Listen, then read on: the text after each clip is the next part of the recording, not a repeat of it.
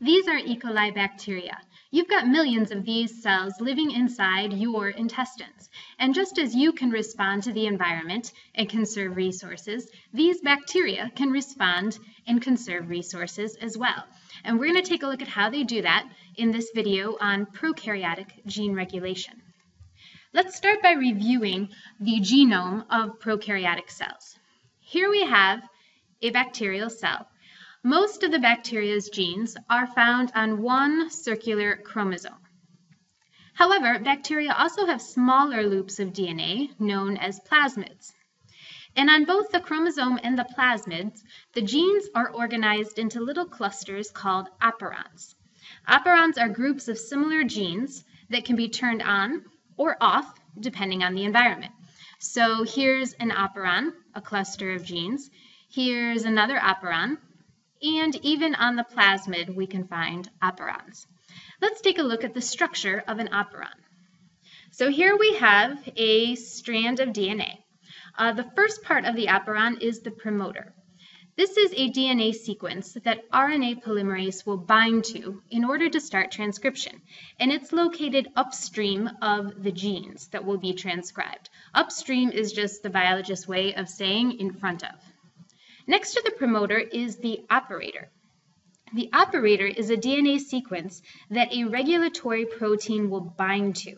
It's also upstream of the genes. And the operator basically acts as an on-off switch for these genes. The genes themselves are DNA sequences that code for proteins that have important structural or functional roles in the bacterium. And then finally, the regulatory gene is not technically part of the operon, but it codes for the regulatory protein which binds to the operator of the operon. Now, to understand how this all works, let's take a look at a specific example, lactose digestion. So lactose is a disaccharide, a double sugar. And if bacteria can break it down into simple sugars or monosaccharides, then they can use those simple sugars to produce ATP during glycolysis and get lots of energy. However, in order to break down this disaccharide, an enzyme is necessary. So once again, lactose is the disaccharide, the double sugar. And those simple sugars that it can be broken down into, glucose and galactose, are used to make ATP. Lactase is the enzyme that can help digest lactose. And here we can see the lactase bind to the substrate, catalyze a reaction, and then release the products, the two sugars. Now let's see how the operon controls that process.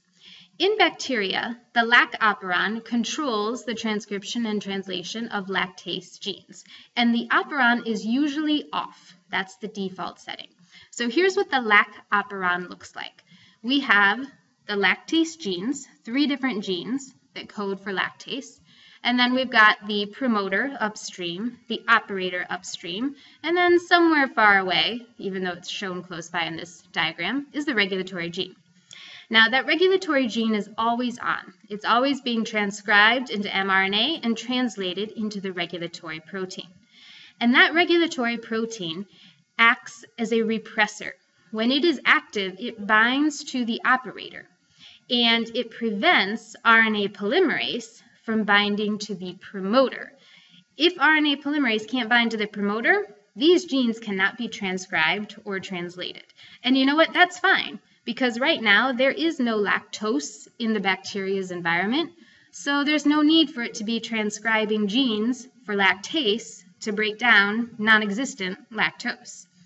However, let's say that you just ate a big bowl of ice cream, and now there is lactose all over your digestive system. Your bacteria are surrounded by it. Well, now, some lactase enzymes would be kind of useful. So here's what happens. Same old operon. Here's the lactase genes, here's the operator, there's the promoter, here's the regulatory gene. It's being transcribed into RNA and translated into a regulatory protein. However, the lactose in the environment binds to that regulatory protein and changes its shape. So it is now an inactive repressor. It can no longer bind to the operator, which is good news for RNA polymerase, which can now bind to the promoter and start transcribing the lactase genes. And here's the lactase mRNA, and here it's been translated into lactase enzymes. And so these lactase enzymes will go and break down lactose, and the bacteria will now have energy. Now here's the really cool thing though. After these enzymes have broken down all the lactose, the operon gets turned off again. And here's why. Without lactose in the environment, there's nothing to bind the repressor, so the repressor becomes active again and binds the operator.